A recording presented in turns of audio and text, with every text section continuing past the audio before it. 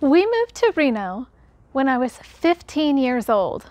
That was a long time ago. That was 25 years ago.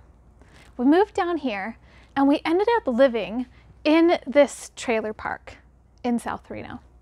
We actually didn't live in a trailer. We lived in the house that would have been the old manager's office for the trailer park. So we lived in this, you would walk into this house and it was covered in green carpet, you know, like the 70s, but it was like, it smelled like someone's cat had lived in there for 52 years and it just peed all over. It stunk so bad.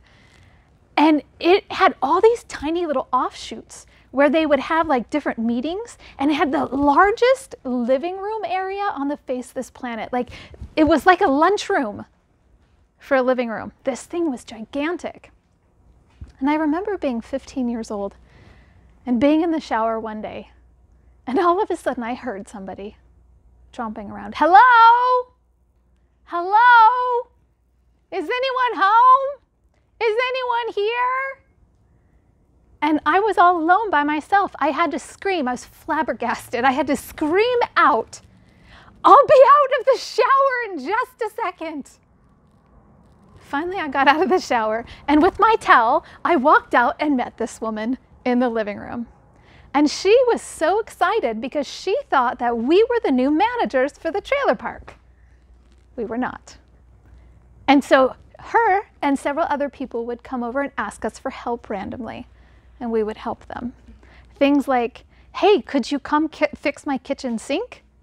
I'm like, I have no idea how to do that. Can you take me to the grocery store? Which I actually did take several people to the grocery store several times, once I turned 16 and had my own car. And it was an interesting experience to see how all of these people who lived there, how we could actually help them, even though it wasn't our responsibility and it wasn't what we'd moved there for, and we had no idea that we'd even be put in that situation. But being able to be there was beautiful because we could help all the people around us. And it was neat to make all of these friends that we otherwise never would have made. And we were able to open our doors. Well, lock them when we were going to get in the shower, but open them the rest of the time and really let people know. And it's beautiful to be able to open your doors and share moments with other people and care about people and accept them and bring them into your life, even if you don't expect them to be there. Those are the beautiful moments that we get to experience.